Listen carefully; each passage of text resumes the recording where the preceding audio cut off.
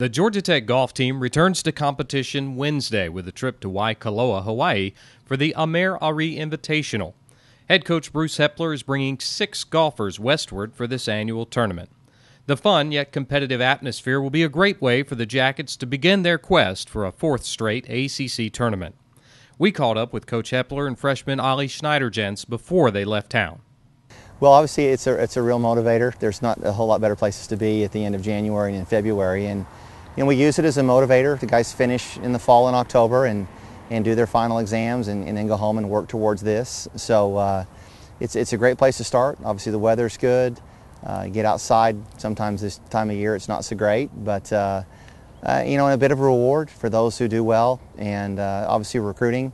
There's not a lot of East Coast schools that make the trip all the way over there, and Hartfield-Jackson makes it a little bit easier to make that trip, so we use it for recruiting, but it's just a great way to start the spring. Well, we've got a young team right now. We're taking 2 freshmen and 3 sophomores and a senior over there, so the future of the program's going on the road, but they've really adapted. I think having Ollie and Anders come in last January and go to school for semesters made a huge difference for them. They've kind of learned Georgia Tech, learned the golf courses, and kind of just learned how to do it, and it's made a big difference as far as their adjustment to college. Well, this is my first spring semester, so I can't really tell from experience, but we're going to be away from school for a week, so it's definitely a dedication for our team to go all the way out there for a week. I'm assuming that it'll be nice to have the good weather and count on a great tournament to start off the season.